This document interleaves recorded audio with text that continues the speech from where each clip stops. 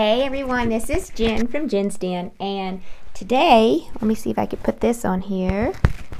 Today I'm going to go over the supplies that I use to paint with. And so if you're going to be following along with me, let me see if I can move this a little bit.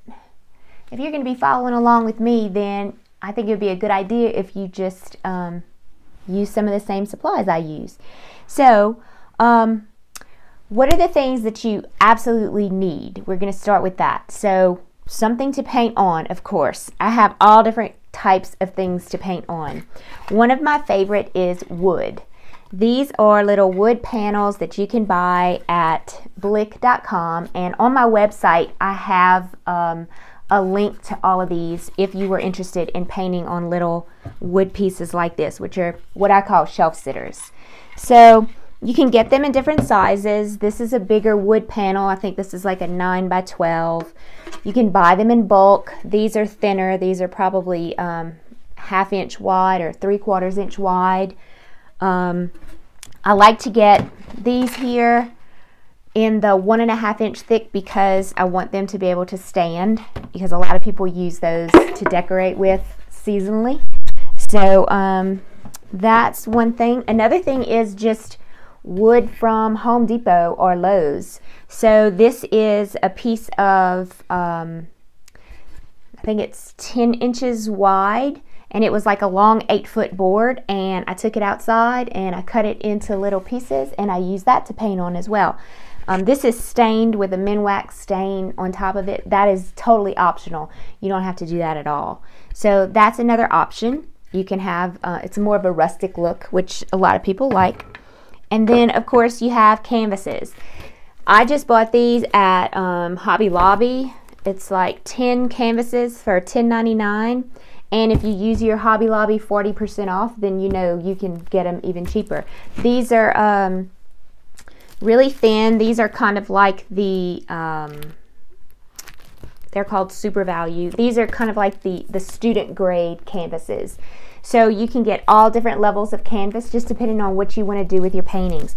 These are the cheaper ones. You can also get thick canvas. This is 1.5 inch canvas, which are professionally finished on the back.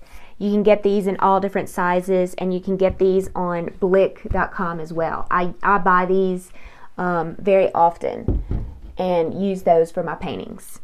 So that is basically the main things that you can paint on. Oh, and something else, if you're not ready to start painting on actual like canvases and wood and all of that kind of stuff, I have a mixed media. Let's see where it is. Here it is. There we go. Okay, so this is another option. This is a mixed media tablet. This is 9 by 12 and it has 60 sheets in it. So you can see that I was practicing making some trees here, and I was practicing the color wheel, which we're going to do a lesson on this, by the way.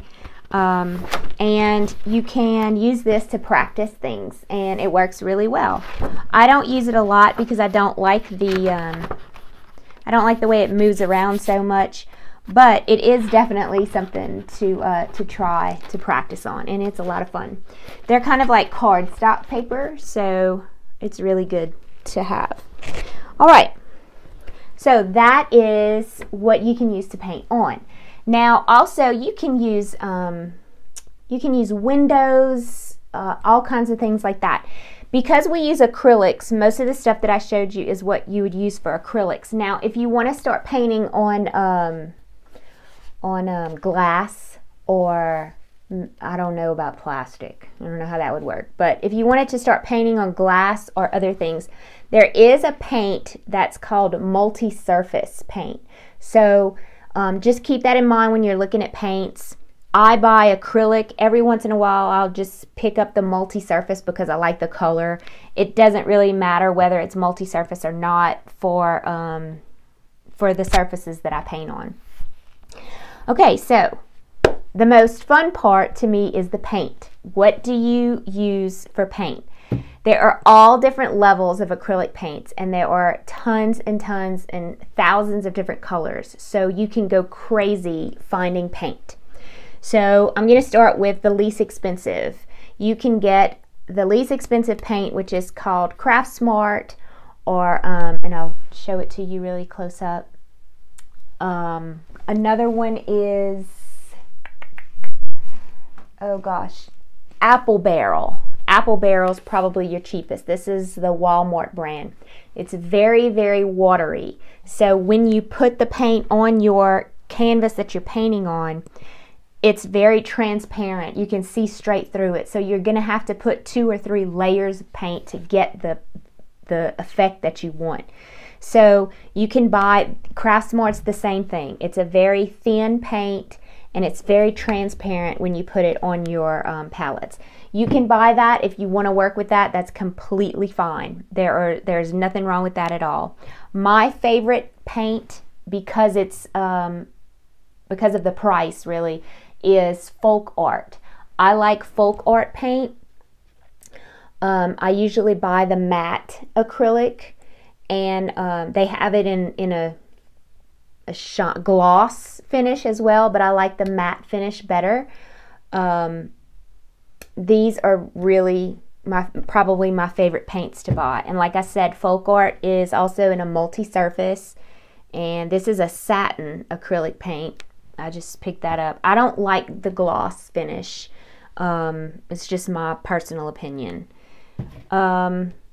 What's another type? Okay, so then we get into the more expensive paints. This is a thick body acrylic. The more expensive your paints are, the thicker they are, and the more you only have to put 1 coat when you paint with this. And you have to use very, very little paint because it goes so far. So like this is a $20 bottle of paint. Sometimes you can find them on sale. I want to say that Master's Touch at Hobby Lobby was like 50% off everything. You know, sometimes you can find sales like that. So this is probably my favorite paint when I'm painting textures. Another one is Liquitex, which is, I think this is a Michaels brand. You can get it on Blick as well. Again, it's a heavy body acrylic. You can buy, this is a Master's Touch, I think. Yes, this is a Master's Touch as well. This is just liquid acrylic. I buy the white and the black in larger containers because I use so much of it. And this is $11.99 for a bottle. So it's a little cheaper, so it's a little thinner, but I use so much of it, it's okay. I mean, it doesn't really bother me to use those. I do also buy the thick body acrylics in the white and the black for certain situations. So I have some of that on in stock. Now, as far as colors, the colors that you must buy is white, black, blue, some type of blue, yellow, and red. Those are actually, you can mix any color with those, and you can make gray out of black and white. You can make brown out of red, yellow, and blue. I mean, you can mix all of that. However, if you have fun like I do and you see this pretty purple here, then you're like, oh, I want this lavender color because it's too pretty, and sometimes I have trouble making that color myself when I try to mix. Mixing takes practice, and I'll show you that. I love to mix colors, so that's something that we'll work on. So that's what I wanted to say about paint. Let me see if I missed anything. No. Okay, that's all I wanted to say about paint. So what other materials? Well, of course you need something to paint with. So here we get into another fun area that I go crazy on, and that is paintbrushes. My favorite paintbrushes that I use the most are my round brushes. Okay, so I'm going to show you 4 different sizes of round brushes. And this is what I'm going to call, this is a brand new one that I just bought. It's a really small, like a detail brush. And it is a size 18/0. So it's a really skinny brush. And then you have what I call a large, a medium, and a small round brush as well. So I'm having a lot of trouble seeing. Sorry about that. This is a number 2. This is a number 8. And I cannot see what number this is. I'm going to guess it's about a number 10.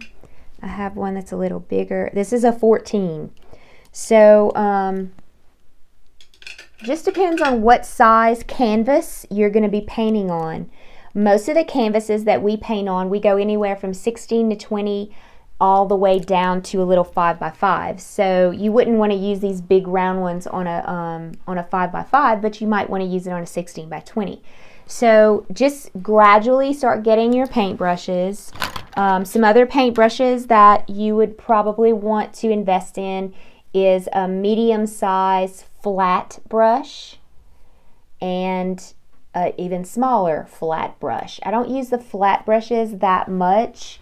Here's one as well that's a flat brush. You can see a fan brush. Okay, a fan brush, you only need one, just like a medium size. This is a number 4. So that's a perfect size fan brush. And that's optional, actually. You don't have to have a fan brush. You can use just like a flat brush if you wanted to. It'll work pretty close to the same way. All right, my favorite tools are palette knives. If you only get one palette knife, get this one. Get the one that's kind of like a triangle shape that's about a medium length. And this, I've used this so much I don't have a number on it. I found this on Amazon and it was like $1.99 for the whole thing. And it was all 5 palette knives. I use every one of these a lot. That one here I use a lot when I start painting pumpkins in the fall time. So just keep that in mind. Yeah, I found this on sale on Amazon. They're all coming out the box for $1.99. So I was like, oh, I don't need any palette knives, but hey, I'm gonna buy them because you never know. So yeah, they have all different types of palette knives, but those are the main ones that I use. So you don't need to go crazy over your palette knives. Okay, what next? Let's see. Okay, you need some type of area to put your paint on. I ended up grabbing this at one of the craft stores. It's a plastic. I tried it first, as you can see. I tried it using acrylic and just putting it on here and then go and clean it afterwards. And once your acrylics dry, it's crazy hard to get acrylics off once it dries. And you can take hot water and you can rub and rub and rub and scrape, but it's just not worth it. So a couple of things that I use here. This is like wax paper, and I usually tape this on top of here and then I throw it away afterwards. So you might want to get some type of wax paper. This is actually my stickers from my shipping labels, and I save them instead of throwing them away, and I use them to put my paint on. Something else that I use is plastic. Let's see if I can. This is kind of an expensive way to do this, but I buy these in bulk because I sell my products. I put them in a bag and stuff. But I use these, and I take this and I cover it like that. And so I put my paint on here, and then after I use the paint on this side, I turn it over. Basically, I just need a hard surface. Okay, you don't have to have a palette at all. You could use a paper plate, like the shiny paper plates, or a paper plate that has a shiny finish to it. Don't use something that the paint would absorb into, because you're not going to be able to mix it well. So just make sure that you have something that's kind of shiny to mix your paint. Palette knives are great for mixing, so if you don't want to use a palette knife on your paintings, I forgot to put this back on me. There we go. If you don't want to use a palette knife on your paintings, it's always great to have for every painting because I use it to mix my colors a lot. What else? Some type of water source. So I bought this on Blick. I think it was on Blick I bought this. It has 2 areas for water. I don't know if you can see that, but one of them is muddy. I have to clean it out. The other one is clean. I always use 2 sources of water. One is to clean your paintbrushes, and the other one is to keep your paint moist. And so if I'm going to dip my paintbrush and mix it in my paint, I want to have clean water to do that. So I always use 2 sources of water. You can use coffee cups, you can use glass jars, whatever you like to put your water in. It's totally up to you. Just clean your water out every time, you know, pretty often. Clean your water out pretty often. What else? Clothes. Okay, so right now I'm not painting, but I do, as you can tell, these are stained pieces of clothes. I just have old clothes that I wear. I like to wear our apron, which is not in here right now, but I have an apron, a Jen's Den art apron that I wear, and then sometimes I just wear a button-down white shirt. Also, I'm a very messy painter. You may not be, but I get paint all over everything. My hands, my elbows, my clothes, my hair. That's why I usually wear my hair up and away, because I've had paint in my hair before that took me like 3 weeks to get out. So anyway,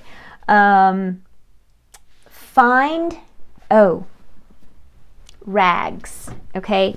You can use paper towels, you can use baby wipes, you can use whatever you want, but I like to take old t-shirts and cut them up into smaller pieces, and then once they get all full of paint, I just throw them away. So I have a whole stash down here that I use for that. A place to paint. Find an area that is just it could be your dining room table. I am lucky enough to have an extra room in the house in our basement where I actually have my art studio. It's probably about a 10 by 10 room, and this is one of those plastic fold-away tables that you buy at Lowe's that I covered with some old wallpaper that was left in this house, actually. But you can cover it with a bulk of craft paper or anything like that. This here is an easel. It is optional to use an easel. I sit when I do my paintings because I have a bad back. Sometimes I stand, which you would need a bigger easel if you do stand. But I like my small easel here. It's just a tabletop easel that I got for my birthday one year, and I like it a lot. It extends for larger paintings. If you needed to have a larger painting, you can take the whole thing down and bring it with you. It even has a little drawer on the side, but most of the time I just leave it here. And this is completely optional, but it is something that maybe you might want to invest in. So this is a tabletop easel. What else? The easel is optional. So some of the other optional things that you might need. One of them is glazing. Well, not glazing, but one of them is a medium. A medium is when you're using acrylic paint. If your paint starts to dry out, because acrylic paints dry really fast, if your paint starts to dry out, you can use water, but what water does is if you put a lot of water in your acrylic paint, the molecules of the paint start to separate, because water makes the molecules separate. If you use medium, it keeps the molecules together because it still has the same type of stuff in the medium, and this is clear, so it still has the same type of stuff in the medium as it does in your paint, so it still keeps your paint together and it doesn't thin your paint out. So this is just something that's optional. If you look at a lot of acrylic painters, they use water just as much as some acrylic painters use medium, so it's totally up to you. I like to use medium, and unfortunately this one is a glazing medium, which means that it's really bright. It's really like shiny when I use it, so I have to go back and buy some different one because I'm not real big on shiny stuff. Okay, if you buy the cheap paints and your paint is too watery and you need to thicken your paint up because you want a little texture, this is, I think I have a newer one that you can read better. Let me see. Yes, this is here. This is a thickening gel, and it's basically, it's almost like a buttery substance, I guess. You take very little of that and you mix it into your paint. You have to mix it really, really, really well to get it nice and creamy because it clumps up at first, but it's really good for thickening your paint. So you can use that. That's optional. What else is optional? Okay, the easel is optional, the medium, and the gesso. So what is gesso? I bought this in a really big container because gesso is basically a primer for your canvas. Most canvases come already gessoed, so you might see that when you're buying canvases, but I still put another layer of gesso. It's a primer that allows your paint to stick to the canvas even better. So it kind of like bonds your paint better to the surface that you're painting on, if that makes sense. So that's optional. You don't have to buy the gesso. I have painted for the last 5 years. Sometimes I use gesso, sometimes I don't. When I first started painting, I didn't even know that gesso existed. So I painted a lot without the gesso. So just keep that in mind. Oh, another option that I'm actually going to do a tutorial on with you is the color wheel. The color wheel helps me when I'm trying to decide what types of colors to use together on a painting, because opposite colors on the color wheel are good to put together in a painting. So sometimes I use my color wheel and I really like it. It helps me decide, like, for mixing purposes and stuff like that. It shows me different, if I mix white in this color, if I start with a blue, violet, and I mix white in it, this is what color it's going to be. You know, so it gives me a good idea of different options for mixing colors. So I do use my color wheel pretty often. This is another option, and this is for cleaning your brush. You can use soap and water. Soap and warm water will work fine, but this is an actual, it's called the Masters Brush Cleaner and Preserver, and it is especially prepared for paintbrush cleaning. So this is another option. And so I think that's about it. If you have any questions, let me know. See y'all soon. Bye.